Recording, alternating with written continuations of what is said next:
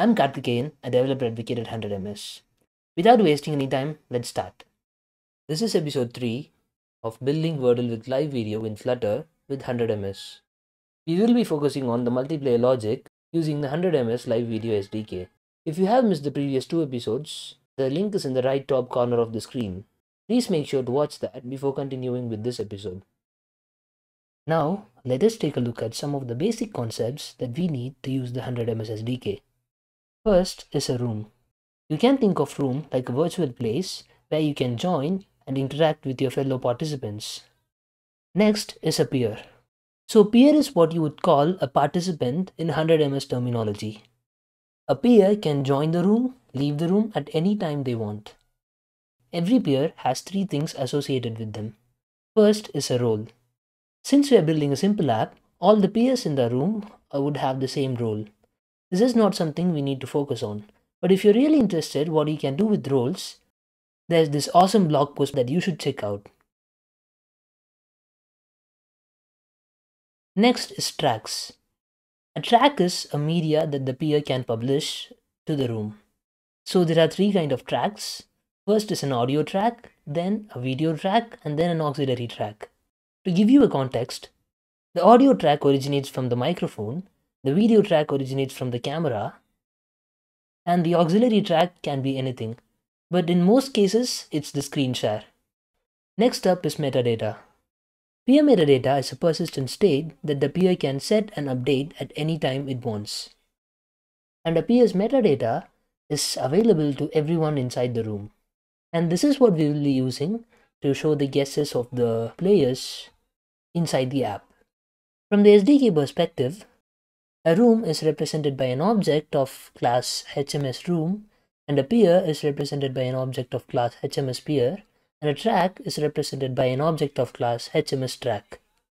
Let us now take a look at how to use the 100ms Flutter SDK. You start by initializing the SDK. First, create a HMS SDK object, then call the build method on it. Then you have to create a class to listen to the updates. You can do this by extending HMS update listener class. Then you should implement all of the methods it comes with. And this class is where you listen and react to the state changes within the room. Then you create the object of the listener class and add it as an update listener to the SDK. You do this by calling HMS SDK.addUpdateListener and pass in the listener as an argument. Joining the room. You would need an auth token to join the room. You can get this by generating it from your own token service endpoint in the backend. I'll show you how I did it in a few minutes. Next, you create an object of HMS config by passing in the username and the authentication token. And then you call the HMS SDK.join method by passing in this config that you just created. Leaving the room. Before leaving the room, you should remove the listener that you added. You do this by passing in the meet event listener inside the method HMSSDK.removeUpdateListener. Then you call the method HMSSDK.leave. Now, to render the remote peers video, this is what you have to do. There's this special widget called HMS Video View that comes with the SDK that can help you render the video without any issues. All you have to do is pass in the video track. Here we are doing it by calling the video track property on the HMS peer object. Next is setting your peer metadata. First, encode the object that you want to share to a JSON string. Then, set the JSON string as the metadata by calling hmssdk.changeMetadata. Now, if you want to listen to the remote peer's metadata changes, this is what you have to do. Inside the listener class, we have this method onPeerUpdate. You have to check if the update is equal to hmsPeerUpdate.metadata changed. Then all you have to do is decode the JSON string from peer.metadata and use it. And that's all you need to know to get started. Let's add 100ms to our app by following this integration guide. First, let's add HMS SDK Flutter package into our app by adding it into the pubspec.yaml. To get the device permissions, we have to add a bunch of things in Android and the iOS directories. First, let's add this inside the Android manifest.xml for the Android app. So I'm going to paste this inside the Android manifest.xml. Okay. Now we have to set the min SDK version to 21. So here is the min SDK version. I'm going to change this to 21.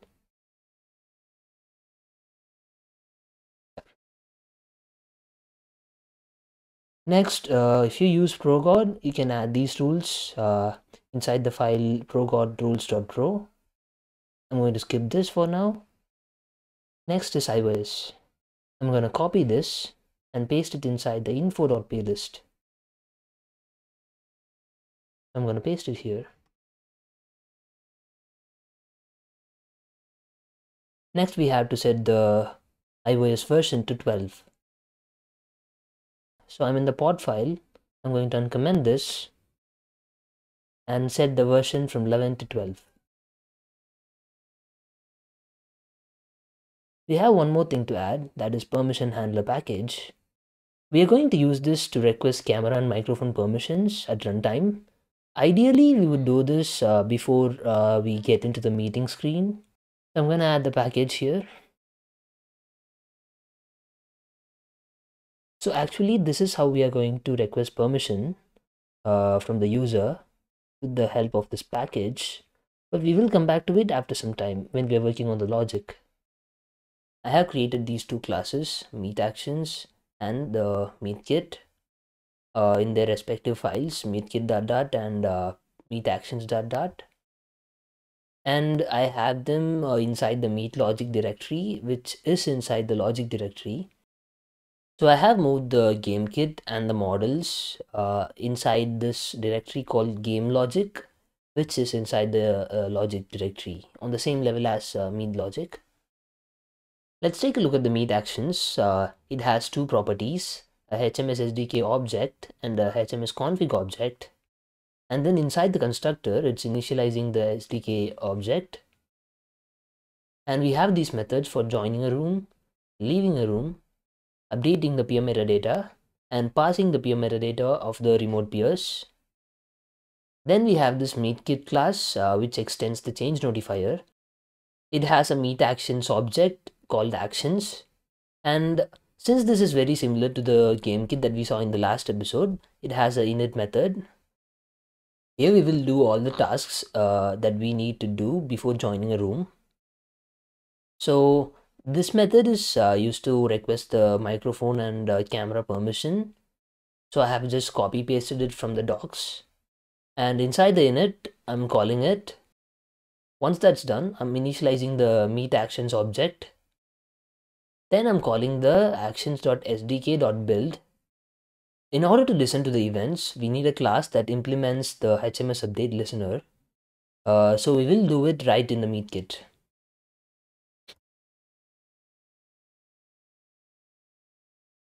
Now that we have implemented it and overridden all of the methods of that class, we can add this object as a listener. So we do this by calling the actions.sdk.addUpdateListener, and we pass this keyword, which means this meetkit object will be used as a listener. Now let's implement all the methods of the meet actions class. To join a room, we need an auth token. So how do we generate it? We have to create our own backend service for the token generation. So here are some of the examples of how you can do it in different languages, but we won't be doing that. So 100ms provides an option to generate the auth tokens without really setting up our own token generation backend. So what we have to do is go to our dashboard, then go to your developer section. And if you see here, you have this token endpoint. This is my subdomain. Every account will have a unique subdomain. You can go and check out yours. So what you have to do is first copy it. And then if you see here, there's this URL format, your token endpoint /API/token. So this is how you get the token. You make a post request to that URL. with these three things set in the body: a room ID, the role, and the user ID. And this is how you get a response. If you see here, this is the token that you've been looking for. You can use this to join the room that you requested for here. So how do you get this room ID? Go to your dashboard, create a new room. Once you create it, go to the rooms, and then up on top, this is the room ID. You can just copy it. So join room is going to accept three parameters: name, room ID, and the subdomain. It will then make a post request with room ID, user ID, and the role in the body, and then store the result. Then we can decode the body of the response, and from that body we can get the token. Next, we will initialize the HMS config object with the token as auth token and the name as the username. Then we will use this config to call the sdk.join, and that's all you need to join a room. If you notice here, we have to pass in a random string for the user ID. So I'm going to do something. I'm going to open the helper. Okay, I've added this method in the helper class. So this is get random string. So basically what this method does is it accepts the length and generates a random string of this length. Now it's time to replace it here. Now let's move to the leave room. First we pass the MateKit object as an argument and then call sdk.removeUpdateListener on it. Then we call the sdk.leave method. Before we move on to the update metadata or parse metadata, we have a model class to write. What we are going to do is create this peer data class, add the properties that we want to share as a metadata. So I have added these three properties. First is a word list. This will be the guess word list. The next one is the guess number, the current guess number. Next one is the iswin. And we have a constructor for it. Instead of manually writing the toMap to JSON methods and from map from JSON factory methods, we can use this extension to easily do it. If you go to VS Code and search for Dart data class generator, you would find this extension. It's so easy to create all of these methods if you just have the properties listed in the class. Let me show you how to do it. So go to the class file and Command Shift P and then Dart data class generator and choose the generate from class properties. So now we have to create the from map and to map methods for the word class too. So I'm going to do this again for the word. So all I need here is just these two methods. So I'm going to remove everything else. Now it looks like we need to create the from map to map for the letter class too. That's it. So we are going to use this peer data class to create an object, change it to a JSON, and then set it as a metadata.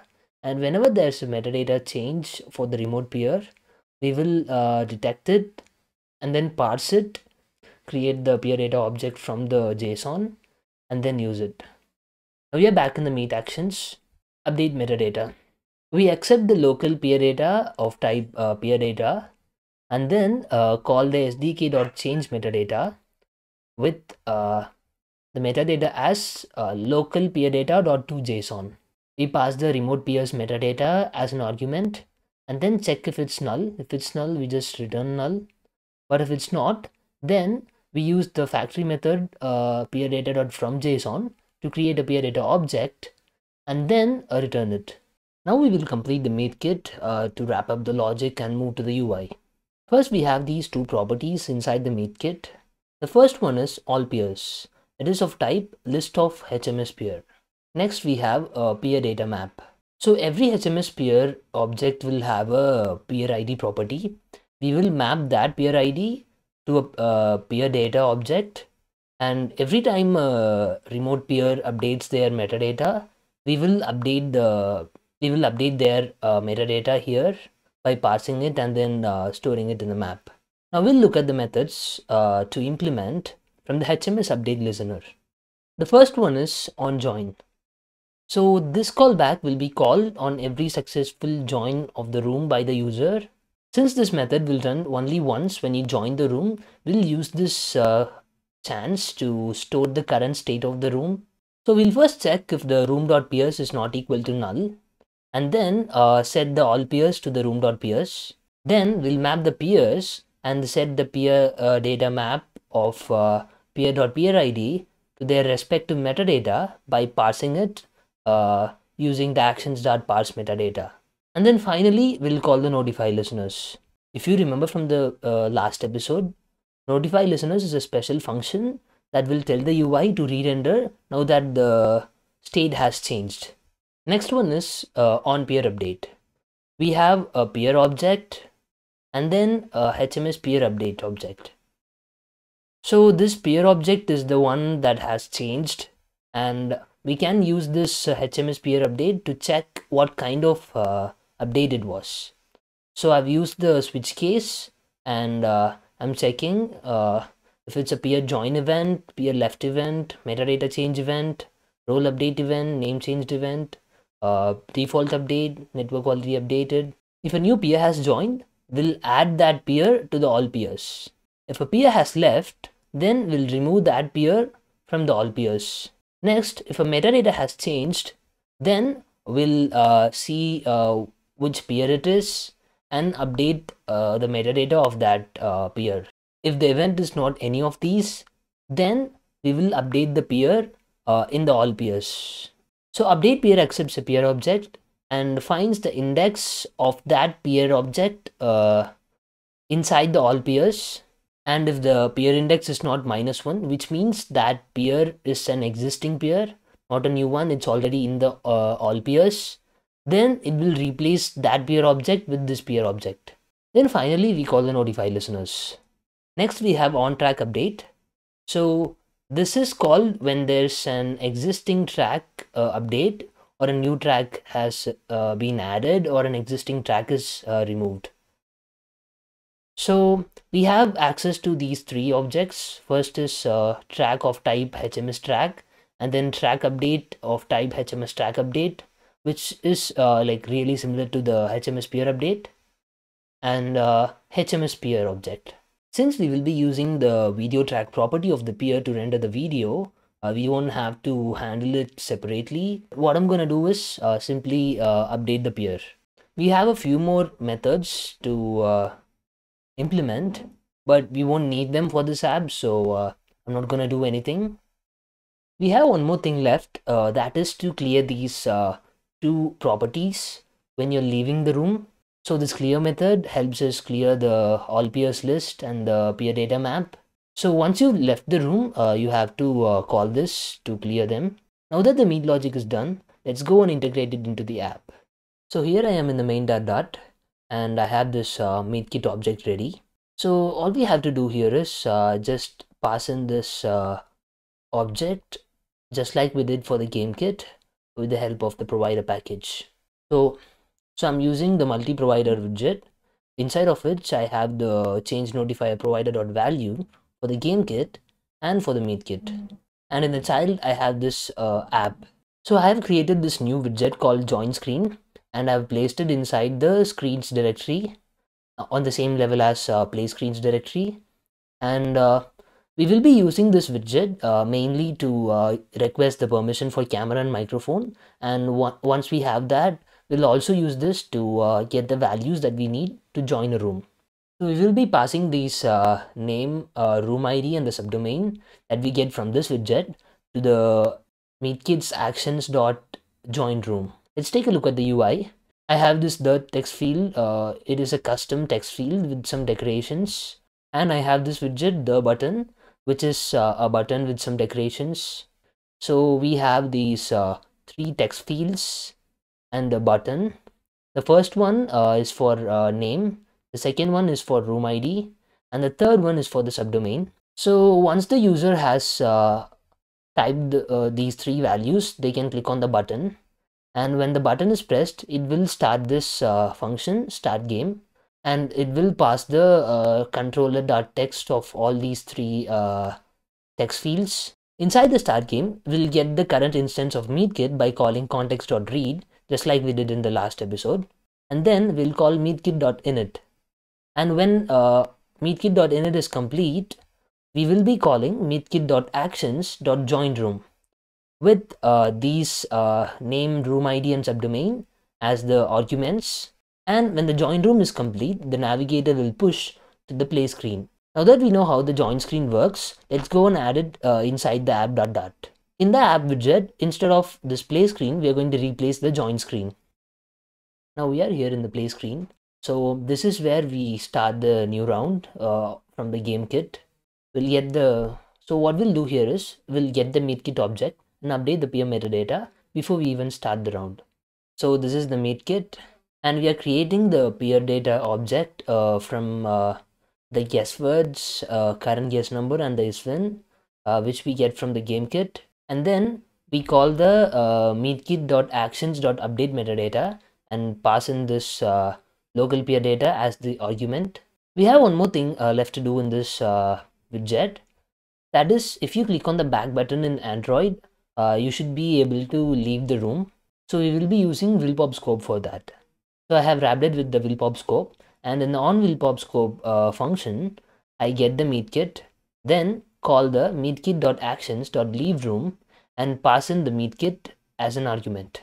Now we are here at the game keyboard. So inside the enter widget, we have this on tab. We will have to add this logic to update the metadata every time the user presses the enter button.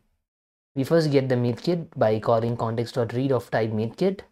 Then once the gamekit.makeGuess is done, we'll check if it's a valid guess. If it's a valid guess, then we create this peer data object and store it in the local peer data. Then we call meetkit.actions.update metadata and pass in this local peer data as an argument. If it's an invalid guess, then we'll show the toast message that it's an invalid word, just like we did in the last video. Now we are here in the meet section. Inside the build method of the meet section, we first get the meetkit object by calling context.watch of meetkit type. Then we have this list view with the scroll direction set to horizontal. And for the children, we map every single peer from this meetkit.allPeers into this meet peer tile widget. Now let's go and create the meet peer tile inside the components directory. I have added the meet peer tile. Widget inside the meet peer tile.dart in the components directory. So this accepts an object peer of type HMS peer, and inside the build method, it starts with the container and then some decorations. Then you have this tag where the first child is the video. So we check if the peer.video track is null, or if the video track is mute. In that case, we would show no video as a text. But when that's not the case, we will render the video by using this special widget HMS video view from the 100ms SDK. So all we have to do is just pass this track. So we are passing peer.video track, and the next child inside the stack is a position widget, which will be at the bottom of the stack, and it has some decorations. Inside of it, we have this text widget, which shows the peer's name by calling widget.peer.name. Now all that's left is to show the remote peer's guesses. We will add that right away. Okay, so we have this is expanded variable here that's set to false. And inside the build method, we're getting the meetkit by calling context.watch of type meetkit. Then we are getting the respective peers metadata by using the peer data map and the peer.peer ID, and we are storing it inside this variable called peer data. Then we wrap the stack with inkwell and add the on tab callback to toggle the is expanded variable that we just saw here. So what we are trying to do is when the is expanded is false, we'll just show the most recent guess. And when you tap on it and the is expanded is true, we will show all the guesses. And coming to the name part of this UI, we have added something. So for the height of the container, if this expanded is true, then the height will be 110. If not, it's 42. Then we have this here.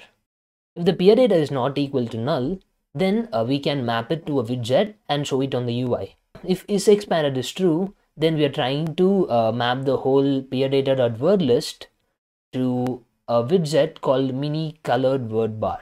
This mini colored word bar is exactly the copy of guess word bar that we saw in the last two videos. It's exactly the same, but we remove the text widget that shows the letter and decrease the size. So this mini colored word bar maps all of the words letters, the mini colored letter tile, and these letter tiles based on the status of the letter, it would show different colors. Coming back to this part, if it's expanded, it means that all of these guess words have to be shown on the UI. Else we'll be showing the most recent guess. If is expanded is true, then we would map the peer data.word list to this mini colored word bar and show all of those guess words on the UI. Else, we'll be showing the mini colored word bar with the latest word from the word list. And if the peer data is null, then we just show a sized box and finish it. Now I'm going to test this functionality by joining the game from the simulator and from my phone. First, I'll join from the simulator. Now I'll join from my phone.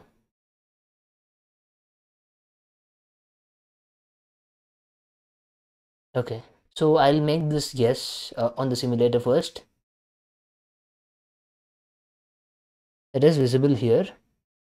So I'll make a guess from my phone now. Yeah.